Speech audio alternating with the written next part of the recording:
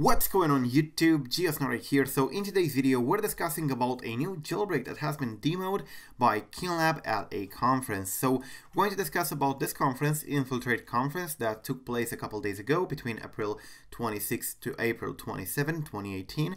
And Keenlab apparently was part of it, and they had a talk about iOS vulnerabilities. And there are a few screenshots, a few photos from the conference posted by the organizers, and we're going to talk about it. But the organizers also said, quote, yes, Keen team demoed a full iOS jailbreak chain, which you should fit into your threat model somehow. Okay, so they pretty much demoed a full iOS jailbreak. It doesn't say which version, it doesn't say for which devices. So yeah, it's clear that they do not want to give too much information. Keenlab itself doesn't have any information on this. They do have a retweet from the conference with their presentation, and it's clear that they attended this presentation, but there's no information about their jailbreak. And even if you check on their blog, there is absolutely nothing for the moment. So we're going to try to understand what's going on. If you take a look here on their schedule on Infiltrate, on day 2, on April 27, they had this talking here. The first talk was iOS War Stories Technical Keynote, Marco Grassi and Liang Chen, both representing the Keenlab team. So if we take a look in here, it says that yes, they demoed a full jailbreak, and this is a screenshot from the conference, and it says the iOS remote compromise via Wi-Fi.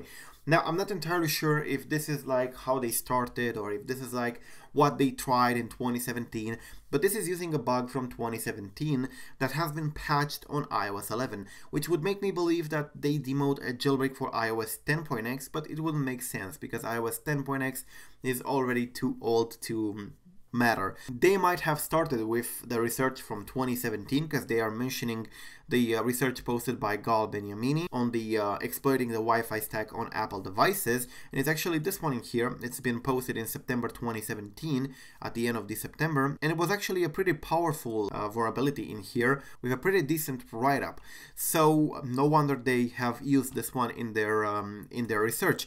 But yeah, it's the only slide with their actual presentation, so we have no idea whether they were talking about an iOS 10.x jailbreak, but this vulnerability in here they're talking about has been patched on iOS, I think iOS 11. So yeah, it's available for iOS 10.3.3 and lower. Now, taking a look in here, if you look, it says that the original plan, or our original plan, was pretty straightforward in 2017. And it's not so simple, unfortunately, and it says in here that they got, between step 1 and step 2, this decent bug from Gal Beniamini of Project Zero. Now, as I said, I'm not entirely sure that they are talking about an iOS 10 jailbreak. They could as well mention some part of their research from 2017, so it might as well be an iOS 11 jailbreak that is based on the Wi-Fi chip. But anyways, I got a lot of questions from people on what's going on, because a lot of people had seen this before. A lot of people retweeted this and mentioned this. So as you can see, I'm being mentioned in this stuff by some people, and I decided to make a video to clear up somehow. There is not much information. They will probably at least put the slides, I hope, on their official website, which is this one in here, not keenlab.com.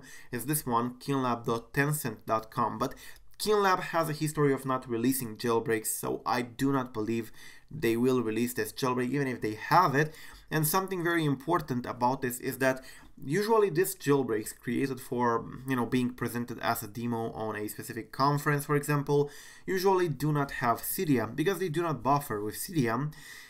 Because that would mean, of course, to deal with Sorek and to ask him to update Cydia just to work on a private jailbreak, which is probably not going to happen. 99% of the times, this jailbreak demos, of jailbreaks that are private, are usually only for, like demonstrating the SSH or demonstrating full root access and so on. They do not have Cydia. But of course, that could be implemented if they release the jailbreak, but I do not think they will.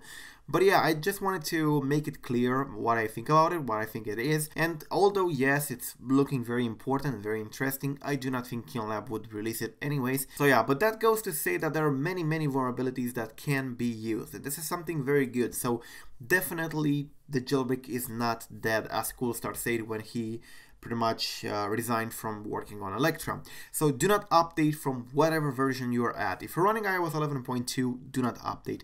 If you're running iOS 11.2.6, 0.2.2, 0.2.5, do not update. If you're running iOS 11.3, do not update either.